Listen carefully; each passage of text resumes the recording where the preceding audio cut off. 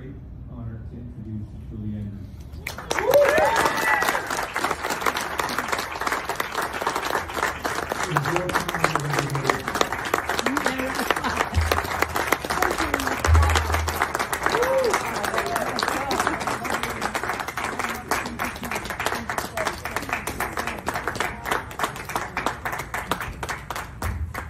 I think Charlie just said it all, but thank you, Charlie, and thank you, Bob, for spoiling me so.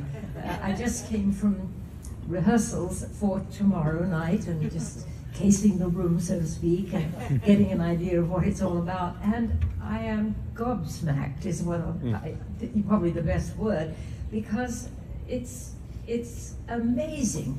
From the incredible book of the brochure book alone is one of the best biographies that I've ever had done on me. And they've got, it's the way it looks and the plans that they have, and I don't really know anybody that's going to be there tomorrow night other than my child. Well, yes, you all, well, I know you better than I know who's going to be performing or anything like that. But it's just it's been such a wonderful collaboration, and I cannot imagine the hard work it's taken to pull it all together. So I thank everyone involved and all of you for your help and great taste and kindness to me.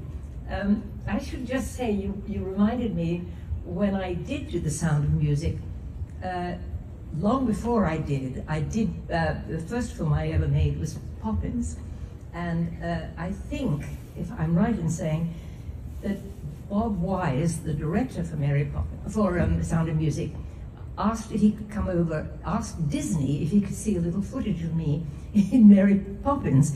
And I don't think Disney did that very often, but he very generously showed, some scenes or whatever.